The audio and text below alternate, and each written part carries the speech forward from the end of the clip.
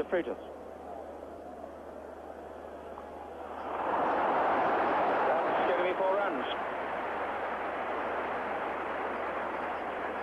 David Boon very quick to pick up anything short. A really ebullient type of stroke maker, never holds back, never hesitates.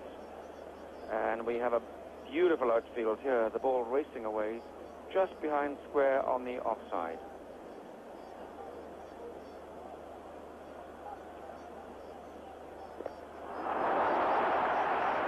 Very good half stop that by Alan Lamb at cover.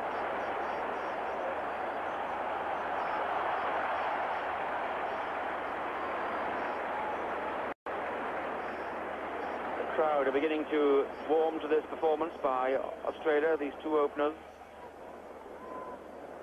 4 more to David.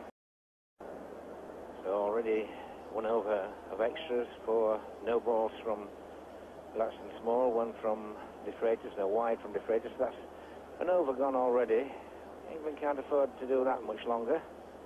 You don't want to be giving above 1 over or 1.5 overs. We saw what happened when West Indies did it to England with 22 extras. That was the decision between the match. At the end of the game, 22 decided the match. So the pressure now on the remaining bowlers not to bowl no balls and wides.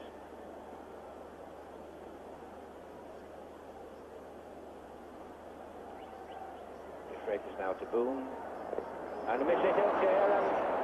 Oh, unfortunate there, the ball just lobbing up and dropping between De Freitas there and Bilafi. That really was unfortunate for De Freitas.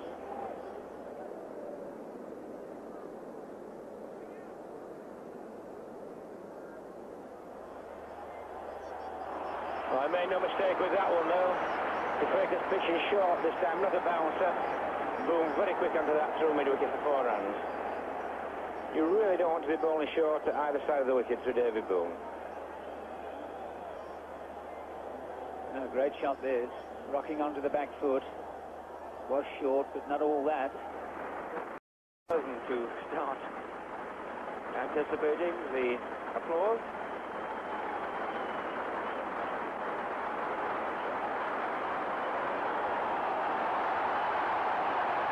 And also that's David Boon's half century at the same time.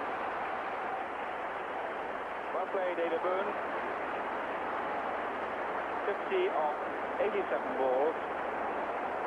And remember how he blasted the new ball with 6 fours early on. It is 1350 in one-day internationals.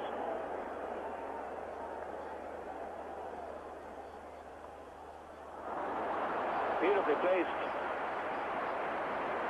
Alan Lamb is down there on the fine side, and David Boon steered that just behind point.